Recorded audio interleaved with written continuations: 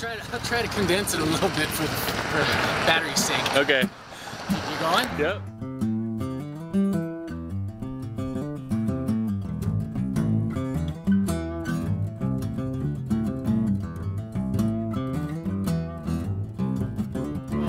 Years, 5 years ago, I was on a trip myself, intending on riding from Portland, Oregon back to Minneapolis.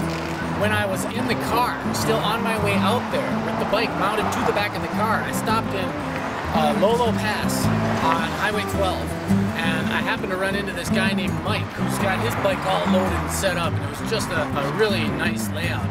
And he wound up teaching me a few things, but also he wound up recognizing me. And when I got out to my aunt's place, I mean, later on, he came back, but as I got out to my aunt's place, I was there for 4 days, and he told me that he was heading all the way out to Portland. And that's where I was starting from, more or less, Vancouver, Washington. And on my way back, I was already into it for 2 days plus.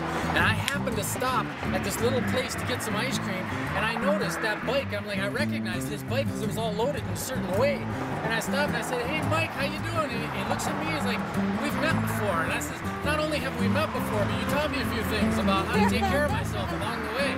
And it was just phenomenal to see a guy twice, when once on the way out with the car, the other time on the way back, myself loaded with my bike.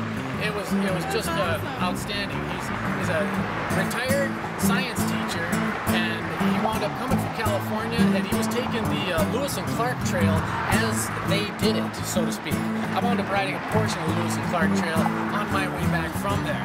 Phenomenal trip. Strongly recommended. If you're not getting out on a bike, get out and see some people. It's a good time. That's awesome. Thanks, Vince.